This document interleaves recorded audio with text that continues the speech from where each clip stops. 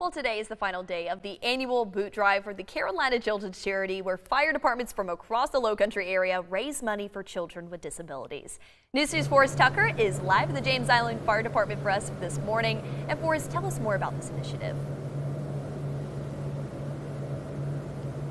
Lexi, good morning. The James Island Public Service Division Fire Department is partnering with the Carolina Children's Charity. And look, they have a really handy way to collect donations in a fire person's boot. I have Chief Andy Pastor here from the James Island Fire Department. Chief, really great cause that you guys have turned out for year after year. Why do you do it?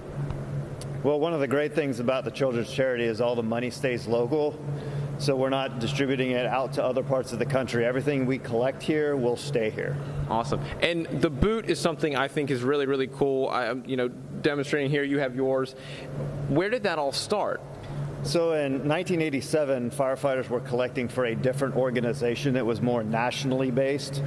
They got together, they said, we want this money to stay locally. So a group of firefighters worked on that, and they developed the charity that we now see as the Carolina Children's Charity. Awesome. Where does all this money go? I know it stays super local and it helps so many children.